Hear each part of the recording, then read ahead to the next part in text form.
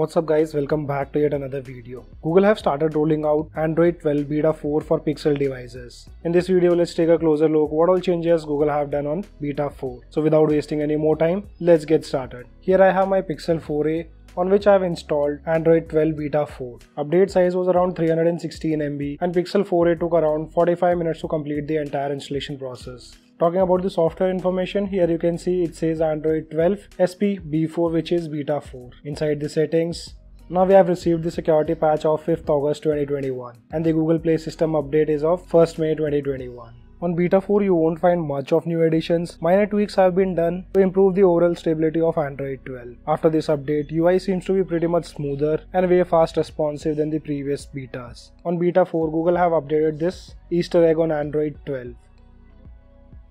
And here you can see that. Moving the clock to 12 o'clock, you will get to see this new animation.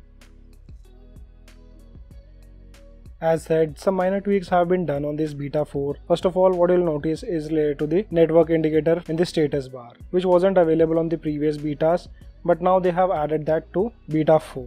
Also, Wi-Fi toggle is back. Tapping on the quick setting tile, we have the option to turn off the Wi-Fi now.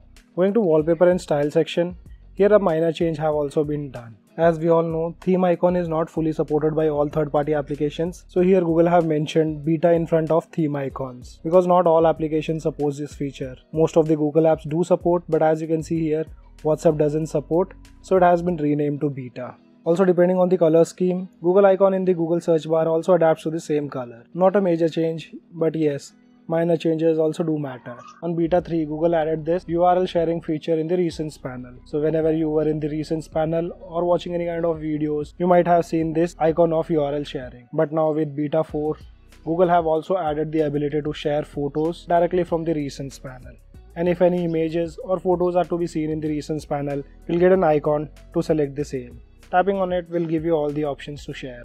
So these were few of the new additions done to Android 12 Beta 4. I'll be doing a complete review after using this build for a day or two. And one issue what I have personally noticed on my Pixel 4a is related to this new gaming dashboard. So as you can see here, I have enabled the game dashboard, but whenever I launch any game, I'm unable to trigger this option while gaming. It worked once after doing a complete wipe. So as you can see here, this feature isn't working on my Pixel 4a, but I'll perform a factory reset and I'll update you guys in the review video. So guys, this was a quick update on the latest update from Google which is based on Android 12. If you still have any kind of questions, let me know in the comment section below. This is your friend Ashok signing out. See you guys in the next video.